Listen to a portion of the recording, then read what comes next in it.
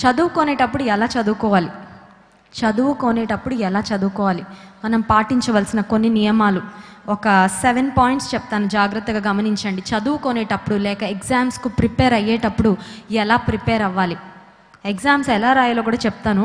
Prepare అయ్యేటప్పుడు ఏ నియమాలు పాటించాలి. ఫస్ట్ది, ప్రిపేర్ అన్ అప్రోప్రియేట్ స్టడీ ఎన్వైరన్మెంట్. ఒక చక్కని చదువుకోవడానికి అనువుగా వీలుగా ఉన్న వాతావరణాన్ని సృష్టించుకోండి. ఇంట్లో ఒక పక్క టీవీ మోగుతూ, ఒక పక్క ఫ్రెండ్స్ వచ్చి లేకపోతే బంధువులు వచ్చి అందరూ బిజీగా ఉన్న ఒక హాల్లో కూర్చొని ఓ పుస్తకం పట్టుకుంటే ఏమైనా ఎక్కుతుందా బ్రెయిన్కి? సో మీరు ఒక మంచి సైలెంట్ ప్లేస్, ఒక క్వైట్ ప్లేస్, ఒక ప్లెజెంట్ ప్లేస్ చూస్ చేసుకొని, ఎక్కడ మీకు డిస్టర్బెన్స్ ఉండదో, నాయిస్ ఉండదో, ఎక్కడ బాగా కాన్సన్ట్రేట్ చేయగలరో ఒక మంచి ప్లేస్ చూస్ చేసుకోవాలి. That is the first point. రెండోది ఏంటంటే, స్టడీ మెటీరియల్స్ ఏమున్నాయో అవన్నీ దగ్గర పెట్టుకోవాలి. కొంతమంది ఏం చేస్తారంటే ఒక్కొక్క సబ్జెక్ట్కి 2-3 నోట్స్లు ఉంటాయి కదా, ఒక్కోసారి ఒక్కో నోట్స్ పట్టుకెళ్తూ ఉంటారు. అక్కడ కొంత ఇక్కడ కొంత రాస్తారు. ఫర్ ఎగ్జాంపుల్ ఇంజనీరింగ్ చదివే వాళ్ళు, ప్రొఫెషనల్ కోర్సెస్ వాళ్ళకైతే రిఫర్ చేయడానికి చాలా బుక్స్ ఉంటాయి, మోర్ దాన్ 1 బుక్ ఉంటుంది. నేను కూడా బీటెక్ చదివేటప్పుడు ఒక్కొక్క సబ్జెక్ట్ కొన్నిసార్లు 3 టెక్స్ట్ బుక్స్ కూడా ఉండేవన్నమాట. వాటిలో డిఫరెంట్ కాన్సెప్ట్స్ గ్యాదర్ చేసుకోవాలి. సో ఏ స్టడీ మెటీరియల్స్ ఉన్నాయో, for example me notebooks, me text books, all in once, guides ఏమున్నాయో అవన్నీ దగ్గర పెట్టుకొని కూర్చుంటే అప్పుడు చక్కగా మీకు ఏది చదవాలనిపిస్తుందో, ఏది ఇంపార్టెంట్ అనిపిస్తుందో వెంటనే దాన్ని రిఫర్ చేయడానికి అవకాశం ఉంటుంది. థర్డ్ పాయింట్ ఏంటి అంటే, క్లియర్ ద స్టడీ స్పేస్. గజిబిజిగా చిరాగ్గా ఉన్న స్థలంలో కూర్చోవద్దు. చిన్నప్పుడు నేను కూడా చదువుకునేటప్పుడు, నేను దేవుని మహాకృప వల్ల చిన్నప్పటి నుంచి నా క్లాస్ టాపర్ అనమాట. ముందు ఇల్లంతా సర్దుకొని ఆ తర్వాత నేను చదువు కూర్చునేదాన్ని. ఎందుకంటే చుట్టూ చిరాగ్గా ఉంటే నాకు కాన్సన్ట్రేషన్ కుదిరేది కాదు. సో ఏ ప్లేస్ మీరు చూస్ చేసుకుంటారో చదువుకోవడానికి, make sure it is neat, clean and tidy. So చుట్టూ చక్కగా శుభ్రంగా ఉంటే మీరు చక్కగా కాన్సన్ట్రేట్ చేయడానికి అవకాశం ఉంటుంది. So clear the study space. నాలుగోది ఏంటంటే, సెల్ ఫోన్స్కి, టీవీలకి, వీటన్నిటికీ దూరంగా ఉండండి. అవకాశం ఉంటే స్విచ్ ఆఫ్ చేసి పడేయండి. అమ్మో నాకు చాలా ఇంపార్టెంట్ కాల్స్ వస్తాయి అని అనుకుంటే కనుక సైలెంట్లో పెట్టుకోండి, ఏం పర్వాలేదు. ఏదన్నా వెరీ వెరీ ఇంపార్టెంట్ కాల్స్ వస్తాయంటే మీ సిబ్లింగ్స్కో, మీ అమ్మ నాన్నకో మీ ఫోన్ ఇచ్చేసి ఎంతసేపు అయితే చదువుదాం అనుకుంటున్నారో అంతసేపు సోషల్ మీడియాకు దూరంగా ఉండండి. Make sure you keep all of them aside. నిన్ను డిస్టర్బ్ చేస్తుంది అనుకొని ఏ ఫ్యాక్టర్ ఉన్నా దాన్ని కొంచెం పక్కన పెట్టేయండి. ఓకే. ఫిఫ్త్ పాయింట్ ఏంటి అంటే, హ్యావ్ అ రొటీన్. ప్రతిరోజు ఒక రొటీన్ పెట్టుకోవాలన్నమాట. ఫర్ ఎగ్జాంపుల్, కొంతమందికి రాత్రులు త్వరగా నిద్ర వచ్చేస్తుంది. అలాంటప్పుడు రాత్రులు చదువుదామని పుస్తకం పట్టుకుంటే కళ్ళు వెంటనే క్లోజ్ అయిపోతాయి కదా. సో మీ బెస్ట్ టైం ఏంటో మీకు తెలుసు. కొంతమందికి మార్నింగ్ బాగా కాన్సన్ట్రేషన్ కుదురుతుంది, కొంతమందికి నైట్ టైంలో బాగా చదవగలరు. So based on your habits, మీ అలవాట్లని బట్టి ఏది బెస్ట్ టైమో చూస్ చేసుకొని హ్యావ్ అ రొటీన్. ప్రతిరోజు okay, evening 6 o'clock to 8 o'clock study time, morning for example 5 to 6 నేను స్టడీకి కేటాయిస్తాను అని మీరు చూస్ చేసుకోవచ్చు. ఇంకోటి ఏంటంటే, కొంతమందికి అటు ఇటు తిరుగుతూ ఉంటే బుర్రగా బాగా ఎక్కుతాయి. సో కొంతమందికి అక్కడే కూర్చుంటే మైండ్ ఎక్కడో తిరుగుతూ ఉంటుంది, రాజమండ్రిలో మొత్తం బజార్లో అంతా తిరుగుతూ ఉంటుంది. కొంతమందికి తిరుగుతూ ఉంటే, మనం తిరుగుతుంటే ఫిజికల్గా బ్రెయిన్ కొంచెం స్టడీగా ఉంటుంది అనమాట. సో మీకు ఎలాగ కాన్సన్ట్రేషన్ బాగా కుదురుతుందో దాన్ని బట్టి ఒక చక్కని రొటీన్ ఎంచుకోండి. ఫర్ ఎగ్జాంపుల్, నేను చదువుకునేటప్పుడు పాటలు పెట్టుకొని చదువుకునేదాన్ని. అప్పుడు టేప్ రికార్డర్స్ ఉండేవి, అందులో నాకు ఇష్టమైన పాటలు క్యాసెట్ పెట్టుకొని ఆ పాటలు బ్యాక్గ్రౌండ్లో వస్తుంటే నాకు ఇది బాగా ఎక్కేదనమాట. So based on your habits, మీకు ఎలా బెస్ట్గా బ్రెయిన్ అబ్జార్బ్ చేసుకుంటుంది అనుకుంటే అలా మీరు సెట్ చేసుకొని ఒక రొటీన్ సెట్ చేసుకోండి. సిక్స్త్ పాయింట్ ఏంటి అంటే, హ్యావ్ ఎ స్టడీ పార్ట్నర్. కొంతమంది ఒక్కళ్ళే చదివితే మొత్తం ఒక్కళ్ళే చదివేసి మొత్తం ఒక్కళ్ళే మర్చిపోతారు. సో గ్రూప్ డిస్కషన్స్ లేకపోతే ఒక మంచి టీమ్ని మీరు ఫామ్ చేసుకోగలిగితే, ఫర్ ఎగ్జాంపుల్ ఫస్ట్ చాప్టర్ నేను చదువుతాను, సెకండ్ చాప్టర్ నువ్వు చదువు, థర్డ్ చాప్టర్ నువ్వు చదువు, అందరూ ఒక టైంలో గ్యాదర్ అయ్యి ఇంపార్టెంట్ పాయింట్స్ అన్నీ డిస్కస్ చేసుకోవడం, లేకపోతే రివ్యూ చేసుకోవడం, రివిజన్, ఇలాంటివన్నీ చేయగలిగితే మంచి స్టడీ పార్ట్నర్ని చూస్ చేసుకోండి. కొంతమందికి పోటీ ఉంటే కానీ చదవరు. వాళ్ళొక్కళ్ళే నేను సోలో అనుకుంటే ఇంకా నా బ్రతుకు నా ఇష్టం అన్నట్టు ఫీల్ అవుతారు. ఎదుటి వాళ్ళు ఎవరైనా కొంచెం బాగా చదువుతున్నారంటే వీళ్ళు ఇంకా బాగా చదివేస్తారు, ఎందుకంటే వాళ్ళకి ఎక్కడ ఎక్కువ మార్కులు వచ్చేస్తాయో అని. సో బాగా చదివే వాళ్ళని పక్కన పెట్టుకోండి మీ స్టడీ పార్ట్నర్గా. కొంతమంది ఎలాగంటే, మరి చదువు మీద ఇంట్రెస్ట్ లేని ఫ్రెండ్స్ని పెట్టుకుంటారు పక్కన. వీళ్ళు ఏం చేస్తారంటే మొత్తం డైవర్ట్ చేసేస్తారు. So make sure you have a good study partner. Seventh point ఏంటి అంటే, మీరు గుర్తుపెట్టుకోండి, మీరు చదువుకున్న చదువుకి తర్వాత ఫ్యూచర్లో ఒక రివార్డు ఉంటుంది. I know so many students, నేను చదువుతున్న టైంలో నాకు కొంతమంది సీనియర్స్ ఉండేవాళ్ళు స్టడీస్ని చాలా లైట్గా తీసుకున్నారు. ఏముందిలే చదివితే చదువుదాం లేకపోతే లేదు, మా అమ్మోళ్ళు చదివిస్తున్నారు కదా వాళ్ళ కోసం అన్నట్టుగా చదివేవాళ్ళు. వాళ్ళు బీటెక్ని 7 years చదివారు. బీటెక్ ఎన్ని ఇయర్స్ ఉంటుంది? 4 years ఉంటే 7 years చదివారనమాట. పాపం నా బీటెక్ అయిపోయింది, నాకు జాబ్ వచ్చేసింది, నాకు పెళ్ళి కూడా అయిపోయింది, ఆమె ఇంకా బీటెక్ చదువుతానే ఉంది. ఆ తర్వాత పాపం ఎంటెక్ చదువుతానే ఉంది. ఇప్పటికీ లైఫ్లో సెటిల్మెంట్ లేదు. కారణం ఏంటంటే లైఫ్లో సీరియస్నెస్ ఉండాల్సిన టైంలో సీరియస్నెస్ లేకపోతే ఫ్యూచర్ అంతా రిగ్రెట్ అవ్వాల్సిందే. ఫ్యూచర్లో బాగా ఎంజాయ్ చేసుకోవచ్చు, మీరు టైం ఎలా కావాలంటే అలా స్పెండ్ చేయొచ్చు. ఇప్పుడు చదవాల్సిన టైంలో ఖచ్చితంగా చదవాలి. దేవుని వాక్యంలో ఒక మాట ఉంటుంది, శ్రద్ధ గలవాడు ఐశ్వర్యవంతుడగును. ఇప్పుడు జాబ్ ఆపర్చునిటీస్ అన్నీ అయిపోయాక కాంపిటేటివ్ ఎగ్జామ్స్కి ఏజ్ 30 years కదండి. I think for most of the competitive exams 31వ సంవత్సరం 31st బర్త్డే జరుపుకున్న తర్వాత ఏదో గవర్నమెంట్ జాబ్ కొట్టేస్తానంటే ఛాన్స్ ఉంటుందా? ఉండదు. ఎందుకంటే నీ ఏజ్ ఆల్రెడీ అయిపోయింది. వెన్ యూ హ్యావ్ ఆపర్చునిటీస్, దేవుడు ఎప్పుడైతే నీకు అవకాశాలు ఇచ్చాడో అప్పుడు చక్కగా చదివి మన స్టడీస్ ద్వారా దేవుడిని మనం మహింపరచచ్చు. These are the tips to follow while studying, సిద్ధపడుతున్నప్పుడు, prepare అవుతున్నప్పుడు. తర్వాత ఎగ్జామినేషన్కు స్పెసిఫిక్గా ఒకవేళ ఫర్ ఎగ్జాంపుల్ కొన్ని వీక్స్లో ఇంక ఎగ్జామ్ ఉంటుంది, దగ్గరలో ఉంది అన్నప్పుడు ఏం చేయాలంటే have a time table. For example ఈరోజు నుంచి మీరు ఇంటికి వెళ్ళిన తర్వాత క్యాలెండర్ దగ్గర పెట్టుకొని ఈరోజు నుంచి మీ ఎగ్జామ్ వరకు ఎన్ని వీక్స్ ఉన్నాయి, ఎన్ని డేస్ వస్తున్నాయి, వాటిలో ఎన్ని సండేస్ పోతాయి. ఫర్ ఎగ్జాంపుల్ ఏదన్నా బర్త్డేసో పార్టీసో ఫ్యామిలీ సెలబ్రేషన్స్ ఉంటే ఆ రోజుల్లో మీకు అంతగా చదవడానికి అవకాశం ఉండదు. సో ఎన్ని ప్రాపర్గా మీరు ప్లాన్ చేసుకోగలిగిన డేస్ ఉన్నాయో చూసి ఈ సబ్జెక్ట్కి ఈరోజు అలా ప్రాపర్గా మీరు అలొకేట్ చేసి ప్లాన్ చేసుకొని చదవగలిగితే have a proper time table, సక్సెస్ఫుల్గా మీరు ఎగ్జామ్స్ని మరి రాయగలుగుతారు. ఇంకోటి ఏంటంటే have some time to review. కొంతమంది చదివేస్తారు, చదివేసిన తర్వాత రివిజన్ చేసుకోవడానికి అవకాశం ఉండదు. క్వశ్చన్ చూడగానే చదివానని గుర్తుంటుంది కానీ ఏం చదివామో గుర్తుండదు. అవునా? అరే కాన్సెప్ట్ చదివాను, మొన్నే చదివాను అంటారు కానీ ఏం చదివారో గుర్తుండదు. కారణం ఏంటంటే రివ్యూ లోపం. నో రివిజన్ లేకపోవడం వల్ల బ్రెయిన్లో ఎక్కడ ఉంటుంది వెనకాల, కానీ అది మాత్రం ముందుకు రాదు. Okay, so have proper review time. ఇంకోటి ఏంటంటే చదువుకునేటప్పుడు యూ కెన్ యూజ్ మార్కర్స్.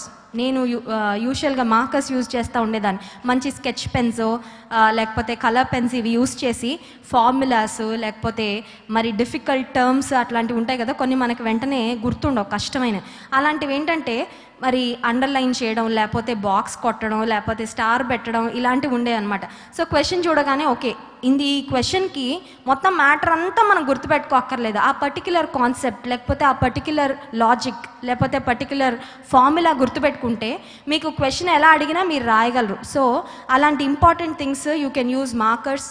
కొన్నిసార్లు చిన్న ఫ్లాష్ కార్డ్స్ కూడా యూజ్ చేయొచ్చు. చిన్న పేపర్స్లో రాసుకొని మీరు ట్రావెల్ టైంలో ఒకవేళ కాలేజ్కి స్కూల్కి బస్లో వెళ్ళేటప్పుడు ఆ చిన్న ఫ్లాష్ కార్డ్స్ చూసుకుంటా మీరు రివ్యూ చేసుకోవచ్చు. తర్వాత ఇంకోటి ఏంటంటే ఎగ్జామినేషన్ టైంలో very important thing, take breaks. ఇందాక పాల్ గారు చెప్పారు వాకింగ్కి వెళ్తే చాలా మంచిదని. సో ఏమీ చదవకుండా వాకింగ్కి వెళ్ళిపోద్దు. ఓకే, ఏమీ చదవకుండా అరగంట వాకింగ్కి వెళ్ళిపోయి నాకు కాళ్ళు నొప్పులు వచ్చేస్తున్నాయి, అలసిపోయానని చక్కగా కడుపు నిండా భోజనం చేసేసి నిద్ర వచ్చేస్తుందని పడుకోవద్దు. ఓకే, సో ఒక 1 hour చదవండి. 1 hour చదివిన తర్వాత ఒక 5 minutes లేదా 10 minutes బ్రేక్ తీసుకోండి. బ్రేక్ తీసుకొని నడుస్తూ ఉన్నప్పుడు వాకింగ్ చేస్తున్నప్పుడు ఆ 1 hour ఏం చదివారో అది ఒకసారి రివ్యూ చేసుకోండి. ఫర్ ఎగ్జాంపుల్ ఈ క్వశ్చన్ ఎగ్జామ్లో వస్తే నేను ఎలా రాస్తాను. సో దట్ వే మీరు బ్రేక్స్ తీసుకోవడం వల్ల అసలు ఎంత బుర్రలోకి ఎక్కింది, ఎంత కంటైన్ చేస్తున్నారు, ఒకవేళ ఎగ్జామ్లో ఆ క్వశ్చన్ అడిగితే మీరు ఏం ఆన్సర్ చేస్తారో మీకు ఒక పిక్చర్ వచ్చేస్తుంది. ఫర్ ఎగ్జాంపుల్ బ్రేక్ టైంలో ఏం చదివారో కూడా గుర్తులేదంటే you have to come back and read it again. ఇంకొకసారి మళ్ళీ చదవాలి. దాన్ని బట్టి మీరు ప్రాపర్గా మరి స్టడీ చేయడానికి అవకాశం ఉంటుంది. తర్వాత ఫైనలీ ఎగ్జామ్స్ రాసేటప్పుడు ఏం చేయాలి? ఫస్ట్ పాయింట్ ఏంటంటే అటెంప్ట్ యువర్ బెస్ట్ క్వశ్చన్స్. నీకు బెస్ట్గా ఆన్సర్ ఏది తెలిస్తే అది రాయండి. ఎందుకంటే first impression is the best impression అంటారు కదా. ఎగ్జామినర్స్కి లేకపోతే ఇవాల్యుయేటర్స్కి మొత్తం మీ పేపర్ అంతా చదివే టైం ఉండదు, ఓపిక అంతకంటే ఉండదు. సో ఫస్ట్ క్వశ్చన్ లేక ఫస్ట్ 2 or 3 questions మీరు ఎలా ఆన్సర్ చేస్తారో దాన్ని బట్టి నెక్స్ట్ క్వశ్చన్స్ కూడా ఆటోమేటిక్గా మార్కులు వేసుకొని వెళ్ళిపోతారు. కొంతమంది ఏం చేస్తారంటే క్వశ్చన్ పేపర్లో ఫస్ట్ క్వశ్చనే నేను రాస్తానని ఏమీ రాకపోయినా అదే మొదలు పెడతారు, వాళ్ళకి తెలిసిన సుత్తంతా. సో ఆ సుత్తంతా ఇవాల్యుయేటర్ చదివి వీళ్ళకి ఏమీ రాదని మీరు సరిగ్గా రాసిన క్వశ్చన్స్ కూడా తక్కువ మార్క్స్ వేసేస్తారు. Okay, so make sure you answer your best questions. నీకు నిజంగా పేపర్లో బాగా వచ్చిన క్వశ్చన్స్ ఏంటో వాటిని ఫస్ట్ రాయండి. రాయండి. దాని తర్వాత మీకే కాన్ఫిడెన్స్ వచ్చేస్తుంది. ఓకే, ఐఎమ్ రైటింగ్ సంథింగ్, నాకు మంచి మార్క్స్ వస్తాయి, నేను పాస్ అవుతాననే కాన్ఫిడెన్స్ వస్తుంది. కాబట్టి ఆ తర్వాత క్వశ్చన్స్ కూడా మీరు బాగా రాయగలుగుతారు. తర్వాత సెకండ్ పాయింట్, టైం మేనేజ్మెంట్. 2-3 క్వశ్చన్లకే మొత్తం టైం అంతా యూస్ చేసేసి కొంతమంది రిమైండర్ బెల్ కొడతారు కదా కాలేజ్లో ఆర్ స్కూల్స్లో, ఎగ్జామినేషన్ సెంటర్స్లో. అప్పుడు అయ్యో ఇంకా 5 క్వశ్చన్స్ రాయాలి, 7 క్వశ్చన్స్ రాయాలని టెన్షన్ పడద్దు. టైం చూసుకుంటా రాయండి. ఏ క్వశ్చన్కి ఎంత టైం కేటాయించాలో చక్కగా ప్లాన్ చేసుకోండి. ఇంకోటి ఏంటంటే హ్యాండ్ రైటింగ్ చాలా చాలా ఇంపార్టెంట్. కొంతమంది చెత్తగా రాస్తారు, మ్యాటర్ బాగుంటుంది కానీ డాక్టర్ ప్రిస్క్రిప్షన్లా ఉంటుంది అనమాట. డాక్టర్ ప్రిస్క్రిప్షన్ డాక్టర్కి మందుల షాప్ వాడికి తప్ప ఎవరికి అర్థం కాదు. అంతేనా? మనకు అర్థమవుతుందా? అర్థం కాదు. కొంతమంది అలా రాస్తారన్నమాట, పెద్ద ఫిలాసఫర్ లాగా రాస్తారు. అలా రాస్తే లాభం లేదు. మంచి హ్యాండ్ రైటింగ్తో నీట్గా రాయగలిగితే, లెజిబుల్గా రీడబుల్గా రాస్తే చక్కగా మరి మంచి మార్క్స్ వేయడానికి అవకాశం ఉంటుంది. అంత మాత్రమే కాదు, ఇంపార్టెంట్ ఒక క్వశ్చన్లో మీరు ఆన్సర్ చేసేటప్పుడు ఇంపార్టెంట్ పాయింట్స్ ఏవి ఉంటాయో అవి అండర్లైన్ చేయండి. అర్థమవుతుందా? మీరు ఫర్ ఎగ్జాంపుల్ చాలా పెద్ద ఆన్సర్ ఉంది, అదంతా చదవడానికి ఇవాల్యుయేటర్కి టైం ఉండదు. మెయిన్ పాయింట్స్ ఏవి ఉంటాయో వాటిని ఏం చేయాలంటే ఒక మార్కర్ తీసుకొని, ఒక బ్లూ స్కెచ్ పెన్ లేకపోతే బ్లాక్ స్కెచ్ తీసుకొని అండర్లైన్ చేస్తే ఇవాల్యుయేటర్ వస్తాడు. ఓకే, ఇది ఉందా, ఈ కాన్సెప్ట్ ఉందా, డన్, 7 మార్క్స్ 10 మార్క్స్ 8 మార్క్స్ మీకు వేసేస్తారు. Okay, so you make sure you use markers. Important formulas, concepts ఇవన్నీ చక్కగా బాక్స్ కొట్టడం లేకపోతే అండర్లైన్ చేయడం ఇలాంటివి చేయండి. అవసరం లేకపోయినా ఆ కాన్సెప్ట్కి రిలేటెడ్ డయాగ్రామ్స్, ఫ్లో చార్ట్స్ ఏమైనా ఉంటే వేయండి. అర్థమవుతుందా? వాళ్ళు అడిగితేనే నేను వేస్తానని కూర్చోద్దు. మీకు ఎంత ఇన్ఫర్మేషన్ తెలుసో ఫస్ట్ 2-3 క్వశ్చన్స్కి చక్కగా రాయండి. దాన్ని బట్టి ఇవాల్యుయేటర్కి ఒక మంచి ఒపీనియన్ ఫామ్ అవుతుంది మీ పేపర్ మీద. మీ ఫేసెస్ కనబడవు కదా, మీరు ఎంత బ్రిలియంట్ పీపులో మన ఫేసులు కనబడవు కాబట్టి మన పేపరే కనబడుతుంది. ఏదన్నా రిలేటెడ్ పిక్చర్సో లేకపోతే డ్రాయింగ్సో ఏమన్నా ఉంటే అవన్నీ చక్కగా వేయండి. తర్వాత ఇంకోటి ఏంటంటే లాంగ్ ఆన్సర్స్ ఉంటే 2-3 పేజీలు మొత్తం అలా రాసుకుంటూ వెళ్ళిపోకుండా పారాగ్రాఫ్స్ కింద వాటిని డివైడ్ చేసి రాయగలిగితే మరి చక్కగా చదవడానికి అవకాశం ఉంటుంది. ఈ కాన్సెప్ట్స్ అన్నీ ఫాలో అవ్వండి. ఫైనల్గా బైబిల్లో నుంచి ఒక మాట మీకు జ్ఞాపకం చేసి నేను ముగించాలని ఆశపడతాను. కొలస్సీ పత్రిక 2వ అధ్యాయం 3వ వచనంలో ఒక మాట ఉంటుంది, బుద్ధి జ్ఞాన సర్వ సంపదలు ఆయన యందే గుప్తములైనవి. దేవునికి ఉన్న ఒక పేరు ఏంటంటే he is an all knowing God. అన్నీ ఆయనకి తెలుసు. అసలు టెక్స్ట్ బుక్స్ రాసిన వాళ్ళకి జ్ఞానం ఎవరిచ్చారు? దేవుడే ఇచ్చారు. నువ్వు జ్ఞానం అడిగితే నీకు ఆయన తప్పకుండా ఇస్తాడు. యాకోబు పత్రిక 1వ అధ్యాయం 5వ వచనం, it is the best promise to claim. ఎగ్జామ్కి వెళ్ళే ప్రతిసారి ఏదైనా వాగ్దానం ఉందా నేను దేవుని సన్నిధిలో పట్టుకొని ఆయన అడగడానికి అంటే జేమ్స్ చాప్టర్ 1 verse 5. ఒకవేళ స్టూడెంట్స్గా ఉన్న ప్రతి ఒక్కరూ ఈ వచనాన్ని బైహార్ట్ చేయండి. మీలో ఎవరికైనా జ్ఞానము కొదువుకొనేళ్ల వారు దేవుని అడగవలెను, ఆయన ఎవరిని గద్దింపక అందరికీ ధారాళముగా జ్ఞానము దయచేయను. జ్ఞానము కొదువుగా ఉంటే ఏం చేయాలంట? అడగాలంట. అడిగితే చాలు, దేవుడు గద్దించకుండా ఎలా ఇస్తాడంటే కొంచెం కొంచెం ఇవ్వడంట, ధారాళంగా ఇస్తాడంట.